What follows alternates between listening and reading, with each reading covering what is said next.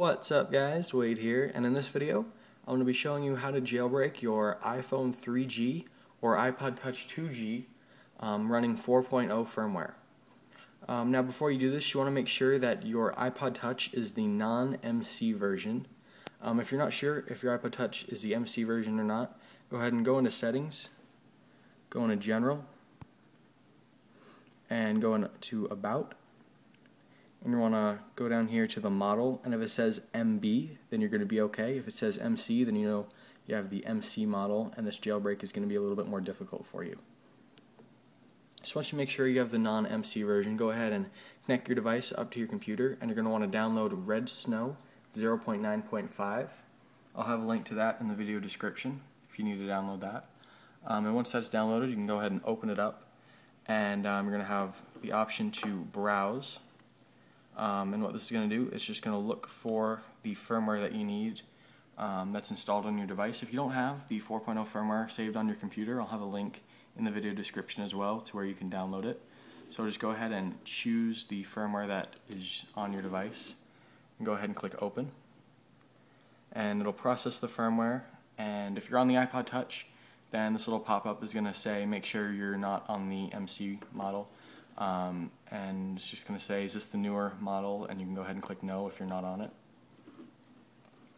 And once that pop-up has gone away, you can go ahead and click next.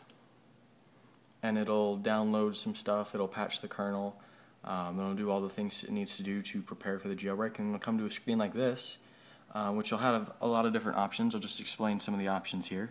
We've got Install Cydia, which will install the Cydia application, so you can install all the custom things you need, like Winterboard and different themes and packages and whatnot. You have the verbose boot option, and basically what that is every time you boot up your device, instead of seeing the Apple logo or your custom boot up logos, it'll show some white text scrolling down the screen that is just showing you what exactly it's doing while it's booting up. It's kind of cool, but it's not really necessary if you're not a developer. Don't really need to see that. You can just leave it as the boot logos, whether it be the Apple logo or a custom logo that you put in yourself. If you do want a custom boot logo or custom recovery mode, you can leave that. You can check that option, and a little pop-up will come up, and will let you choose any saved image that you have on your computer to use as the boot logos. And you also have the option to enable multitasking and enable home screen wallpaper. As you guys know, those options were left out of the 4.0 software update for the iPhone and iPod Touch 3G and 2G. So now you guys can have multitasking and home screen wallpaper right from the 4.0 software update after the jailbreak is done. And then the last option is just enable battery percentage. So alongside the little battery icon, it'll tell you the exact percentage of how much battery you have left. So after you have those options checked, you can go ahead and click next. And it'll tell you to turn off your device and to make sure it's plugged in. So go ahead and just turn off the iPod now.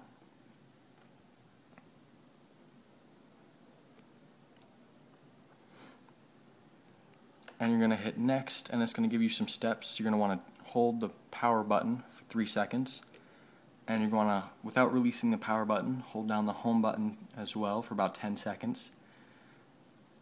And then once your phone turns off again, you're going to want to release the power button, but keep holding the home button for about 30 seconds. Just go ahead and go through those instructions, and once your device is in DFU mode, it'll start the jailbreaking process. This shouldn't take too long at all. It'll give you the little text telling you what exactly it's doing to your device and a progress bar on how it's doing. You'll notice your device is going to go through a couple different images, and it's also going to tell you what exactly it's doing. So right now it's just downloading the jailbreak data and installing all the things it needs, and it will reboot in just a minute. Alright, and once everything has been installed, you should see the boot up screen once again, and it'll restart the device into its now jailbroken state. Alright, and then you can just slide to unlock, and you can see now that it is in fact jailbroken, and you'll have the Cydia icon as well. I'll go ahead and just show you guys that it is in fact on 4.0.